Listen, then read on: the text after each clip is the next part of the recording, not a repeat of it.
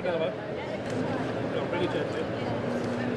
We're basically welding 4 Milky Bars together to make a box section bridge, and then we're doing the mechanical testing of those bridges compared to a single Milky Bar to see how much stronger you can make a welded bridge compared to a single plank of Milky Bar. Most people guess that maybe you can make it twice as strong, 4 times as strong, but we've had bridges 20 to 50 times as strong as a single Milky Bar, and with the weights piling up. So it's really showing that when you use welding to make things, you can make them a whole lot better. It was actually my idea. I came up with it in my kitchen. I wanted to sort of find an experiment which actually had real welding. You're melting things, you're fusing them together, they're solidifying, and the kids can actually make a weld. Now obviously steel welds at 1500 degrees C, a little bit unsafe.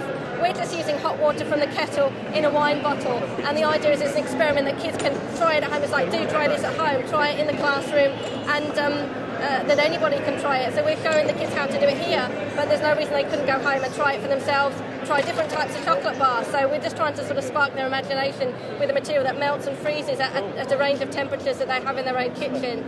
We've been really popular. The kids come along and obviously they're going, oh, chocolate, can we eat the chocolate? And we let them eat it after they've tested. We make sure they do the science bit and all the welding and the experiment first.